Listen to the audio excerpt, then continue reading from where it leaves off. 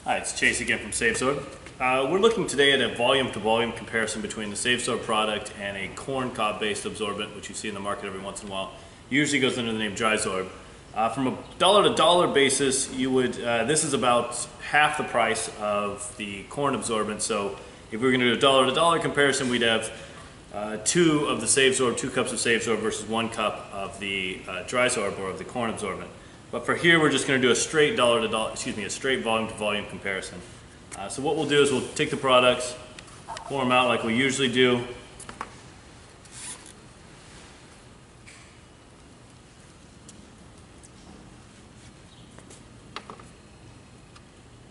We're going to add 1/2 cup into each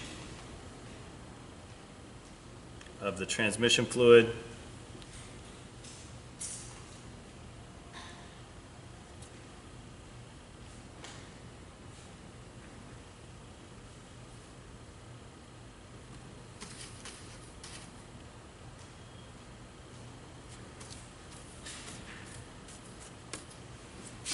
And then we'll let them do their work.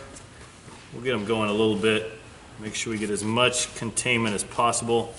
What you'll see is with the corn absorbent, you do have some fibers that are going to bring the oil inside, but for the most part, as you can see here, the oil just sticks to the outside of the corn absorbent. So I'll kind of show how that works. Try to get every bit of the corn used.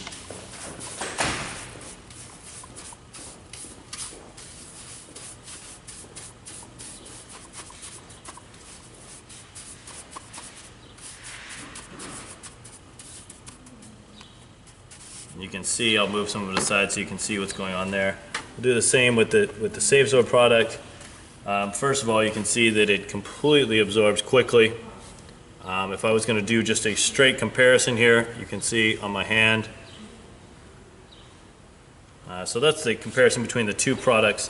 Actually, the SaveSorb also at the end, you've got a relatively dry product, something you can sweep up easily. Whereas with the corn absorbent, you have a very moist product.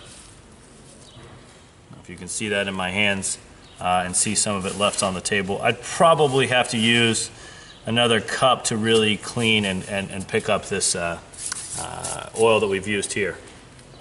That's a comparison between the two. I'll take this just for,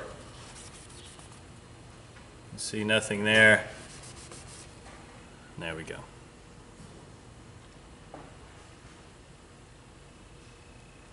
Thank you very much.